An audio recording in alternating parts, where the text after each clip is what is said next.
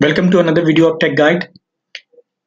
In one of the video, you might have seen how to use Umang app, but in this app, I will show you how to use a website unified portal.epfindia.gov.in. In this video, I will show you how to withdraw money from your PF account. So withdrawal is only allowed once you leave the organization and you are not paid for almost more than 2 months. In that case only, you can withdraw your PF amount into your bank balance. But before withdrawing that amount, you need to make sure that your KYC is done on Employee Provident Fund account. If that's not done, then please get it done. And another thing that you need to make sure that the date of exit should also be updated on this site. If that is not updated, in this case, you won't be able to withdraw money from your PF account. So let me log into a PF account and I will show you step by step how to withdraw money. So let me enter my details over here.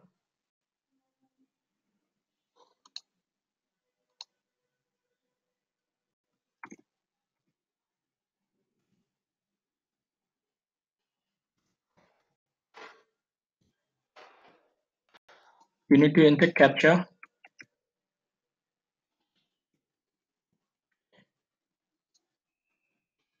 Once you've logged into your account, it will show you all of your details, member profile, your event number, name, date of birth, gender, blah blah blah. And there are different tabs, and on top right corner you will see your UN number and the name. Okay, and here you can say your UN card. If you click on this, it will show you your UN card numbers, and I will suggest that you download it and save it for your future reference. That would be great uh, in time of need, because in that during that time you don't need to log into your EPF portal to check your UN number and other details. So this is the home button, and now let's see view. So in view there are different options like as UN card, the one that we already seen on the home page. Service history, uh, this is something which provide details of how many organization you work with, and it will provide all the details of different organizations. So if you have worked with two organizations, so there would be details of two organization with your PF number, your organization name, then your date of joining, date of exit, in case if you have left your first organization, and other details. And profile is something details about you. Okay, over here, the another tab is manage, where you can see different options like contact details, where your contact details should be here, like address, name, number, etc.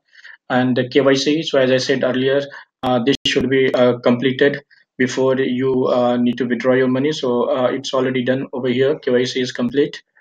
And another option is modify details. If your KYC is done, you want to be able to modify your details.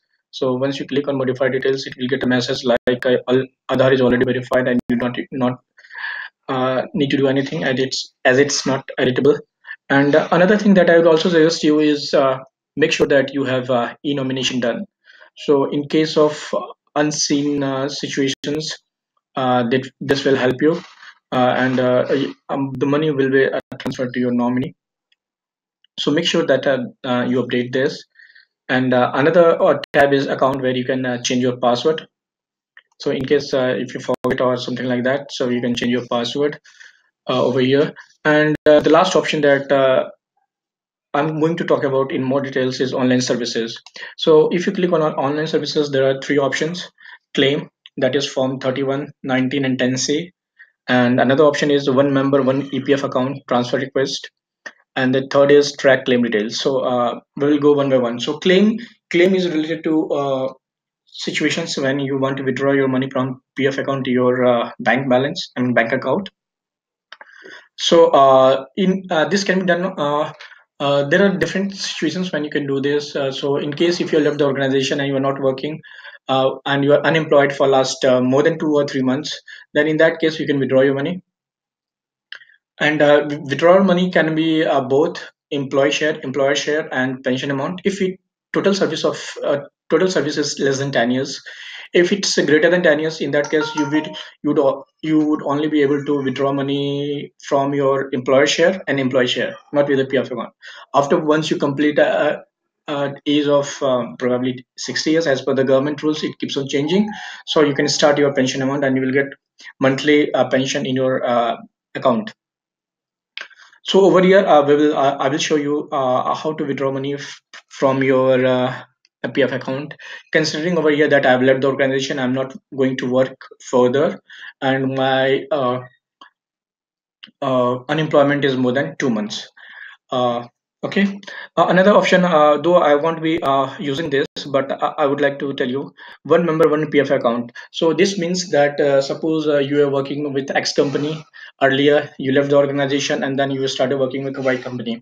And since you have a UN number, so both this PF account with X company and Y company would be linked to your UN account, and you will be able to see those both of the PF account linked to your UN, but the balance would be for different company, right?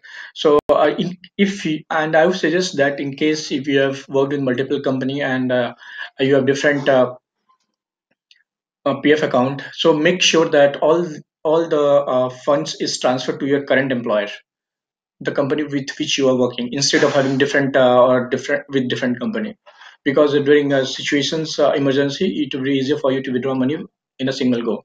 So for that, if you want to transfer all your previous PF balance to current organization, you need to use these options.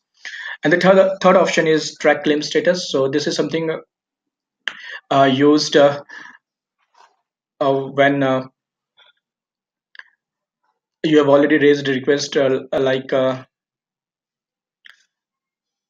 online claim or PF transfer, so you can check your status. Okay, so let's dig into this. At least I will show you how to see a one member one PF EPF account. So over here, these are the details. So you can see the details. Okay, so over here currently it's just details of the present account with the transfer will be affected. So this is something with the current company I'm working or worked with. And so if you have multiple companies, so you will see other company details in on this page only. So let's switch back to claim online form. So once you click that, it will ask, since your KYC is already done, so it will ask you to provide your bank number, that is the last four characters of your bank number. So you need to enter that to verify it. So in that case, I will put my last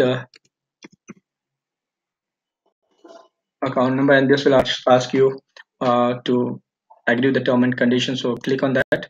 Once you agree that, you need to click on proceed claim. So click on proceed online claim, and over here you will see a new option, shots of options. So it will provide you all the details: mobile number, UN number, name, permanent account number, date of joining, date of exit. So as I said earlier, make sure that your date of exit is updated before you withdraw money.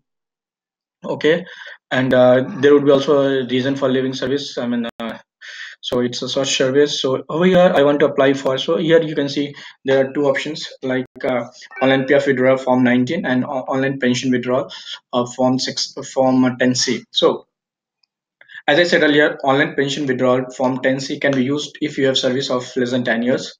So in this case, since I worked for maybe a couple of years, so I will withdraw both of my balance. So first I will try to withdraw my PF withdraw, I mean PF amount. Okay, so I will click on only PF withdrawal. Once that is done, then it will ask me provide other details. Okay, and let me enter my details over here. In case if you have done this earlier, so you don't need to do that again. But over here I've not done it, so let me enter those details again.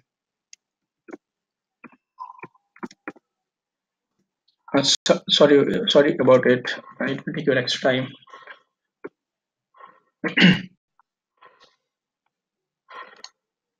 You can select your state.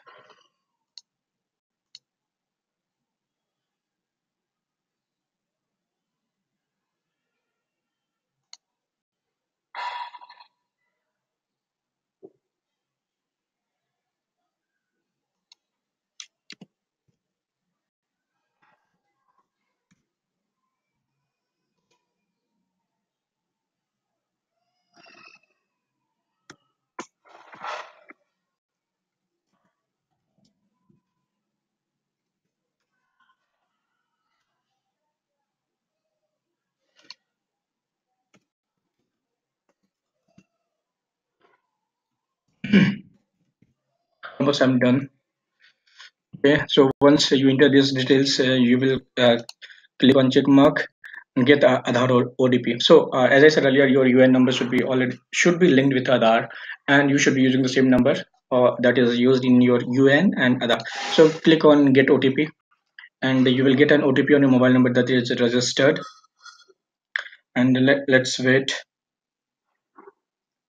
to get OTP. So once I have received my OTP, I will enter OTP over here. Now validate OTP and submit claim form. So I will click on validating.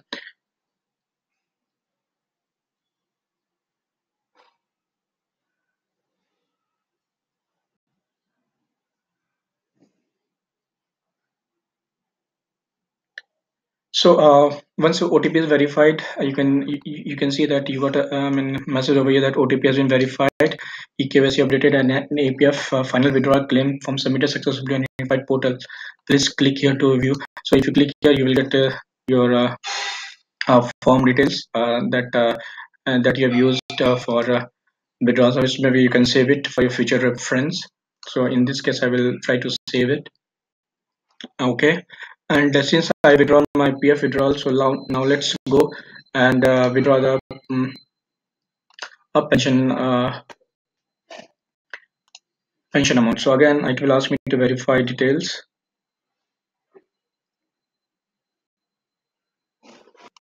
So again, I will enter my bank account details of last 3 characters and click on verify. Again, terms, I will agree to it. Proceed for online claim. And over here, in this case, I've already withdrawn my PF withdrawal. So I will click on only pension withdrawal form 10C. Again, it will ask me to provide address. So I will pause this video till the time I enter these details. Okay, so I've entered my details, and I will click on term and condition, agree to it, and click on get OTP, Aadhaar OTP. So I'm waiting for the Aadhaar OTP. I've already received the OTP, and I've already entered and will now validate OTP and submit claim form.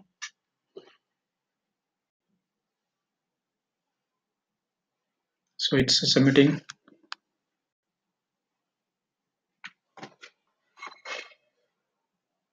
Now you can see that again we got the similar options. OTP as in message. OTP as in verified, eKYC updated, and pension withdrawal form submitted successfully on unified portal. Click here to view your PDF. So again, I will click and save it for my future reference.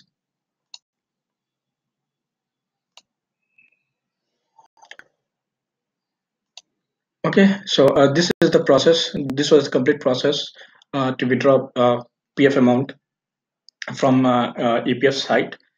Hope you understood each and everything that I was trying to explain over here. And in case if you have any questions or if you have any doubt related to EPF, please comment below, and I will try to respond you. And I've already also explained in another video of how to use Umang app, and that is again from government. That is much easier, and you can use it anywhere, anytime to do all those details that we did with the EPF site. Okay, and that's what I wanted to show you with this video. And thanks for watching this video, and uh, subscribes to my channel so that you get all the tips and tricks that I try to learn from day to day, and try to educate all the people that are online. Now we are in digital India, and I make sure that I do my part of job to make India a digital country. Thanks for watching. Please like, comment, and subscribe to this channel. Thank you, and have a good day.